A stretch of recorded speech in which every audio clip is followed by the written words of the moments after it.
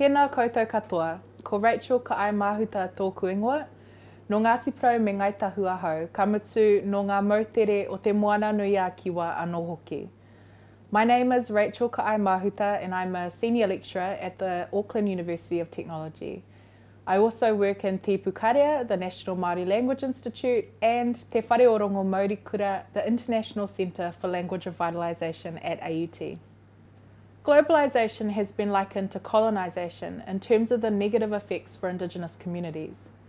Digital technology, a hallmark of globalisation, has contributed to a number of issues, including contemporary language domination through the widespread use of the internet, issues around cultural appropriation and homogenisation, as well as the proliferation of the misrepresentation of Indigenous peoples through inaccurate information and a lack of authenticity.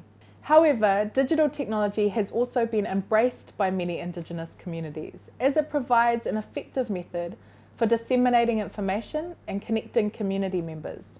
It is an important modern tool for Indigenous languages and cultures.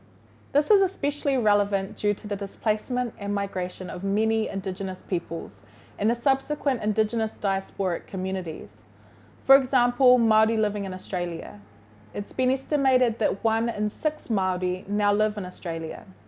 Digital technology has provided an opportunity to create virtual communities because, as one Māori academic recently said, we don't live the village life anymore. In the case of language revitalisation initiatives, particularly through the use of social media, virtual language communities have been created. They transcend geographic boundaries, and they are an example of taking a tool of language domination and turning it on its head by using it for our own purposes of endangered and minority language revitalisation.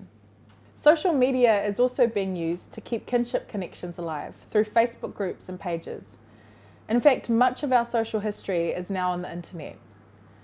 Other key areas of Indigenous digital interaction include iwi or tribal websites, digital language resources, academic and political blogs, online academic journals, and online journalism, which all increase accessibility and the widespread dissemination of information and news pertaining to Indigenous peoples. Increasingly, the digital is replacing the physical.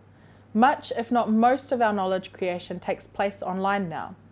It is faster, easier, and more cost-effective to share knowledge digitally. Furthermore, the digital sphere is often the only place that some information exists. That is also what makes digital content vulnerable to being changed, deleted, or lost, especially as it is now common for the digital copy to be the only copy. Often, Indigenous online projects are thwarted by a lack of funding. When those online projects are shut down, that knowledge is lost, or at the very least, it becomes inaccessible to the masses. This highlights the need to ensure that the knowledge and information that is shared digitally by Indigenous communities be collected, preserved, and made accessible to future generations.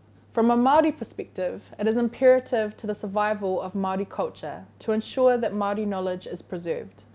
It is important to prepare today for the wants of tomorrow. This was one of the motivating factors behind a project that I'm involved in, Tāmata Toire, which involves researching, collating, preserving, and digitally disseminating waiata and haka, Māori songs and chants, utilising digital technology for the benefit of my people.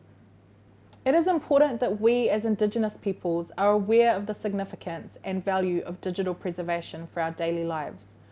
For example, with the prevalence of social media, especially as a way to connect the diaspora to home, most of our social history is being recorded on the internet. We need to preserve this information for the future. Organisations such as libraries have an essential role in this digital preservation. Libraries are regarded by many as houses of knowledge. The vessel for the transmission of that knowledge may have changed, but the importance of preserving the knowledge has not. In terms of Māori in New Zealand, libraries here have a responsibility to preserve the Indigenous voices of this land. It is essential for the promotion of tolerance and diversity that alternative worldviews are acknowledged and protected. Therefore, the digital preservation of Indigenous voices is vital. Included in this is the participation of Indigenous peoples in the decision-making process regarding how their knowledge is collected, preserved, and disseminated. Sir Apirana Ngata, a respected Māori leader, once said, "E tipu e rea mō ngā rā o tōu wao.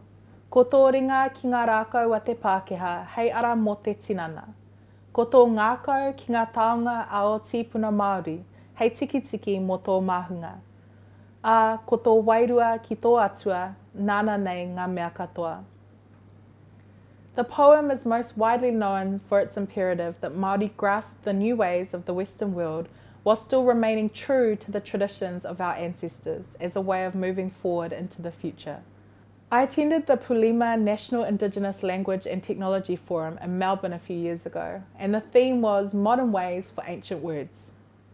I believe that Sir Apirana Ngata's poem can be interpreted as encouraging Māori to find modern ways for ancient words. Indigenous communities will continue to face challenges as a result of globalization and digital technology. We will continue to navigate those challenges to ensure that our voices are heard, protected and preserved as we look to the future. Kia ora.